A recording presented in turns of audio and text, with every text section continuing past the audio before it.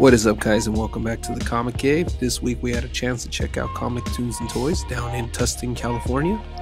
They have a $5 graphic novel section, and of course the first thing I was drawn to was our boy Jason Shawn Alexander with the first edition of Empty Zone. For those of you that haven't had a chance to check this book out, it was a Kickstarter at first, and it follows the story of Corinne, a cybernetically enhanced human who, among others, has the ability to actually transport data. So they're essentially walking flash drives. They carry information from some of the most important political figures in the world, and she's got some trauma she's trying to get over and some nightmares she's trying to escape, and that ending is gut-wrenching. Great job, Jason Shawn.